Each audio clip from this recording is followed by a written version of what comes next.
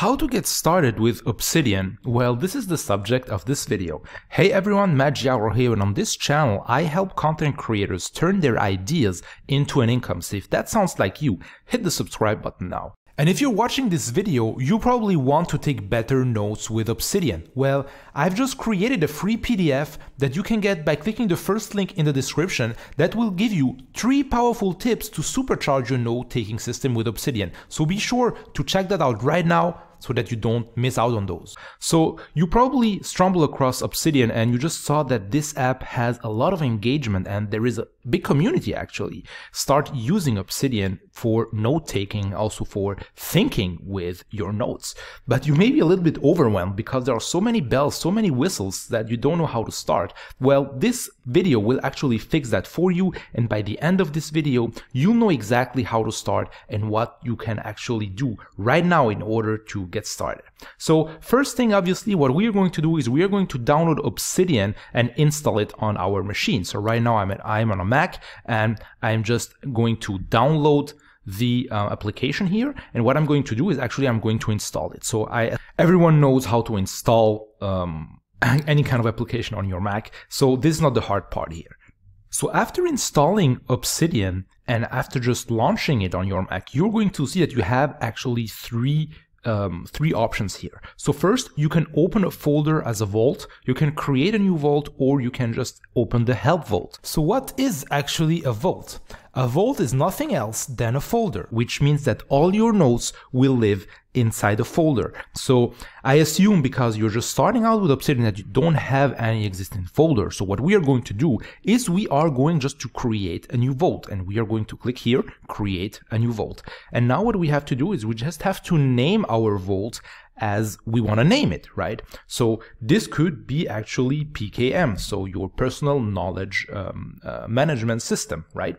So you can do that, and that what you can do right now is you can choose the location. So this is quite interesting. So because if you are actually on the Mac ecosystem, you can just choose, as an example, your iCloud as your primary location, and all your notes will actually be synced with your iCloud account. So for this example, what I'm going to do is I'm just going to put it here on my desktop, right? So we can actually see what will happen behind the curtain once we are going to use Obsidian and we are going to create new notes there. So let's just create that here, and as you're going to see right now, let me just show you actually my desktop. So what we have here is we have a little folder called PKM. Well, exactly as the name of the vault we just created, right?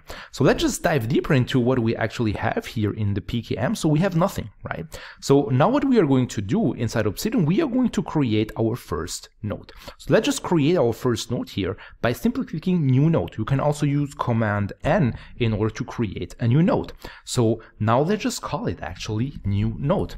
And what is going to happen right now, you see inside the PKM folder we just have a new markdown file, which is nothing else than a text file, right? So if I click on this, I can just open it, and what will happen? Nothing, because I didn't write anything inside the note. So this is the content, let me just spell that right here. This is the content of my first note. Okay, so right now let's just open it again here. And as you can see, what I have here, this is the content of my first note. Well, interesting. So the other things I can do is I can just start creating folders. So let's just create a new folder. So this is my first folder. Okay, and look what's happened right now. We just got a new folder inside my PKM folder.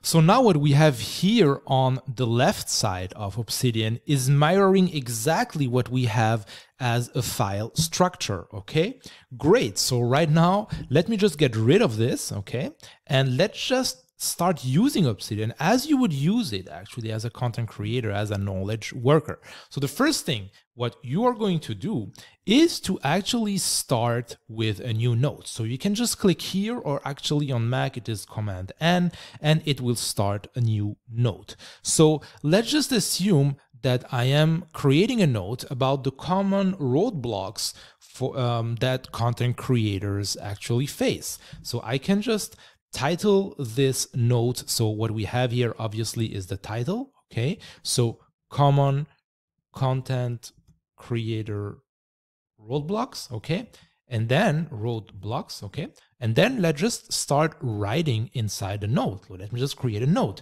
So after a decade of being a content creator, I've identified these roadblocks. So first, I have an issue with spelling roadblocks, but anyways. So first of all, a lot of content creators struggled with procrastination, okay, with not being organized, and so on and so forth. Okay, so I can just expand this list afterwards. But let's just assume, well, procrastination, I have a lot to say about this. What are the causes? How can I overcome procrastination? What are the different forms of procrastination? So right now what I can do is I can just select procrastination here, okay? And then while being selected, I just have to type in bracket bracket. So this creates automatically a link to a node procrastination, but we don't have any node procrastination. So how do we do? Simple. We just keep one of our fingers on the command tab, and then what we can do is we can just click, and by clicking, actually, it will create a new node called procrastination. Great. So right now, it's interesting. So right now what we can do is we can just start writing here. So procrastination is the action of not taking action, and delaying or postponing something that has to be done. Interesting. So now different things that I could link to this note here is how to overcome procrastination. Maybe other thing that I could write here is what are the causes of procrastination. So right now what I can do is actually I could link that actually to a new node. Same process. I just highlight it, bracket bracket, but it creates actually a new node by clicking out of it. And so now I can just start listing the cause of procrastination. It could be fear. So let's just say fear of failure, fear of actually fear of the unknown, and so on and so forth. Okay, so right now I have another idea. I would like also to add something new here in common content creator roadblocks, which is actually so they are unsure about their business idea.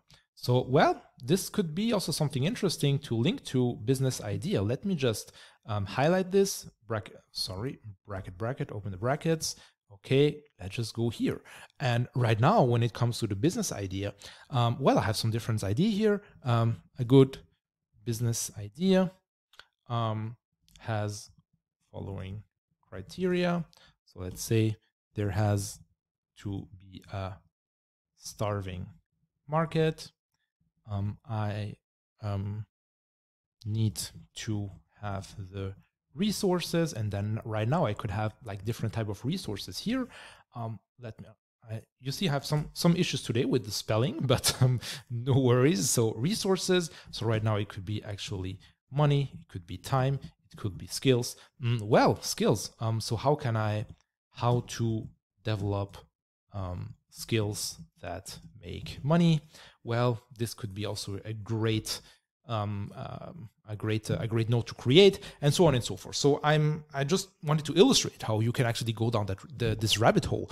And now what's interesting is if I actually go to any of these notes, there is a tab here that you can expand and collapse by clicking this arrow. And what's interesting, you can see right now all the incoming, all the outgoing links of this node. So right now you can see we are in the node procrastination, and we have procrastination mentioned in a node called common content creator roadblocks. Well, interesting. So right now I can just jump to this node here and see, oh, okay, I talked about procrastination here. Interesting. So right now I can go back to my procrastination node here, okay, and then just see, oh, okay, this is procrastination, and then I can just go dig deeper to the rabbit hole. So right now this is just a demo vault. As you can see, we just have 4 nodes, but I think that you start getting the idea of the of how powerful the system can be once you have hundreds and hundreds of nodes that you can actually link between them. What's interesting also is actually the graph view here, because it will show you a graphic representation about how nodes are linked between them. So right now I can see that procrastination actually is linked between causes of procrastination and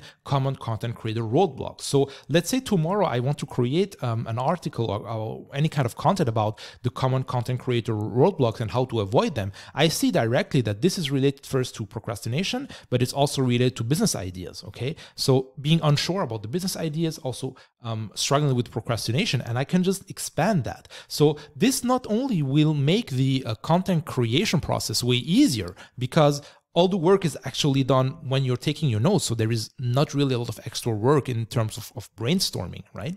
So, and the other thing is that your content will also stand out and be better quality, because this is not just an article that you wrote. No, it's like really living inside your notes-taking system. And every day that you're connecting and your notes and that you're finding new combinations, what will happen is that it will also make your content richer and actually help you to stand out. So right now, congrats, you know at least how to get started with Obsidian, how to start making your first links and your first connection between your nodes. And of course, there's a lot more things to learn. So this is why I want to encourage you to really download the PDF that you can get by clicking the first link in the description, which will give you 3 powerful tips to supercharge your note-taking system in Obsidian.